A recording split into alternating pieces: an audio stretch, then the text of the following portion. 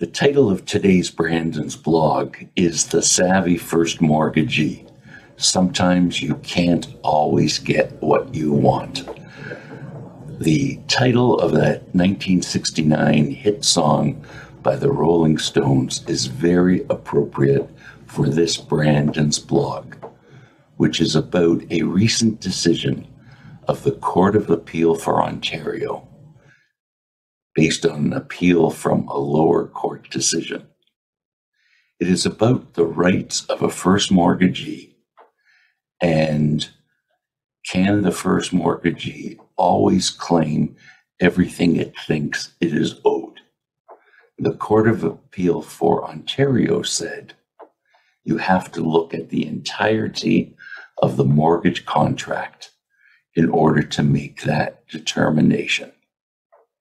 My name is Ira Smith, president of Ira Smith Trustee and Receiver, Inc.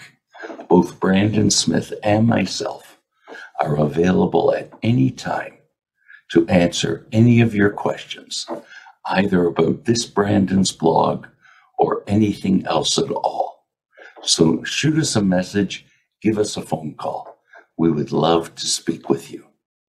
I hope you can watch until the end of this video, because I know you will get value from it.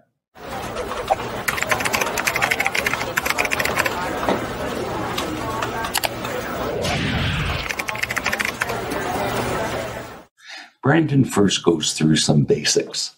What is the definition of a mortgagee? What is the definition of a first mortgagee?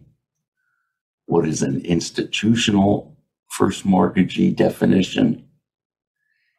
Is it possible to have more than one mortgage at the same time?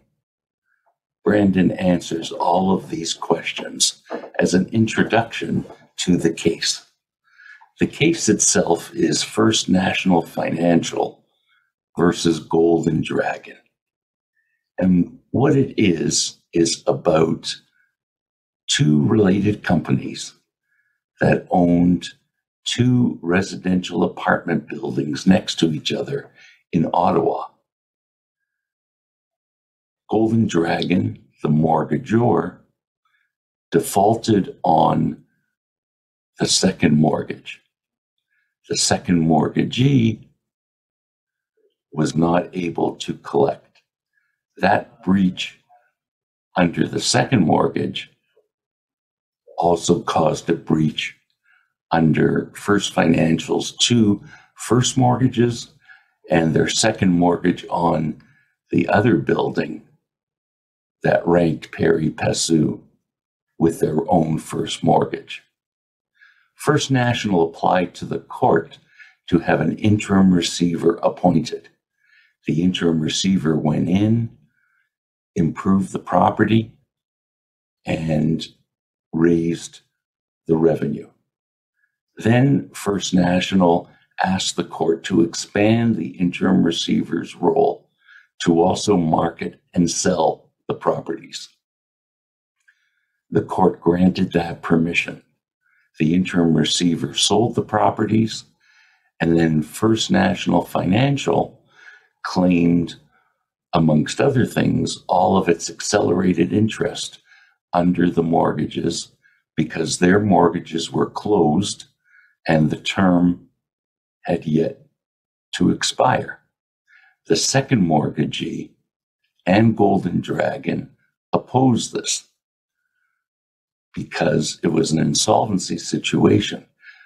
The First National clauses in their mortgages read, when the borrower is not in default and they wish to terminate the mortgages prior to their normal maturity dates, then an accelerated interest payment clause kicked in. The judge in the lower court essentially ignored that this was an insolvency, that Golden Dragon was in default, and it was the interim receiver that sold the properties. The lower court, nevertheless, gave First National everything they asked for. So the second mortgagee and Golden Dragon appealed, and the Court of Appeal for Ontario saw the distinction that this was an insolvency case, that Golden Dragon was in default, and therefore that clause could not kick in. The Court of Appeal for Ontario said, under the insolvency circumstances, you have to read the mortgage contracts in their entirety. First National bargained what it bargained for and got it.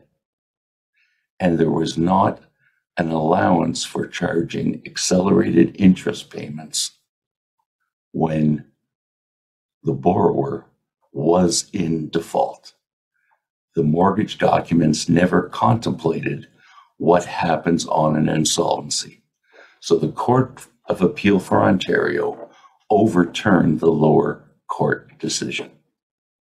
So I invite you to read the entire Brandon's blog below, because I know you will find it very informative.